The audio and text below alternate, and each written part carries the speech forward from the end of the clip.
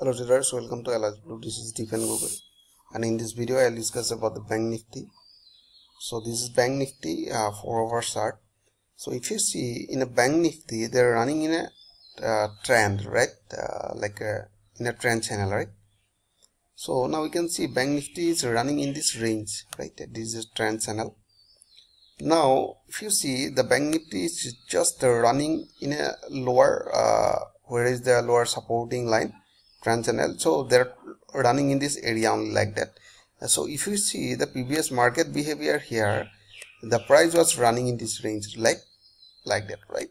So now similar market behavior we have seen here, right? Now we can see if you see in a daily time frame. So let's see in a daily time frame. If you see here, by connecting previous higher point and a lower point, so we have seen a supporting area, right? This is almost just showing supporting area by 50% retracement of Fibonacci, right? So if we see this is the impulsive wave, so now you can see this is the corrective wave, almost 50. So you can see if they are not able to break this 50 level, so we are expecting price will reverse from this area, right? From this area. So that is why we have seen around another supporting level 28523. It is placing by moving average 100. So in that case, if you see here in a 4-hour chart, in a 4-hour chart it's just showing a 200 moving average, right?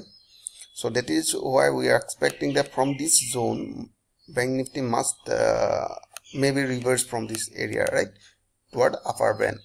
So in that case, where is your entry or exit point? So if you see in a 15 minute, let me remove this Fibonacci. So here you can see this is a 15-minute chart, right? So 15-minute chart, if you want to enter, but in 15 minutes you can see they are creating lower low and a lower high, right? The lower low, lower high, lower low. So at that, in that case, you can see 28,500 is showing a supporting, strong supporting zone. So we are expecting high probability to reverse market from this area, right? We are expecting the price will pull up toward level of 3,000, right? So in that case, where is your entry point?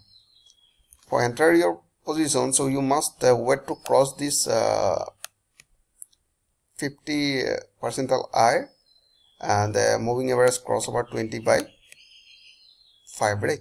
So in case they broke this area, so we are expecting to next target will be 3,000, right?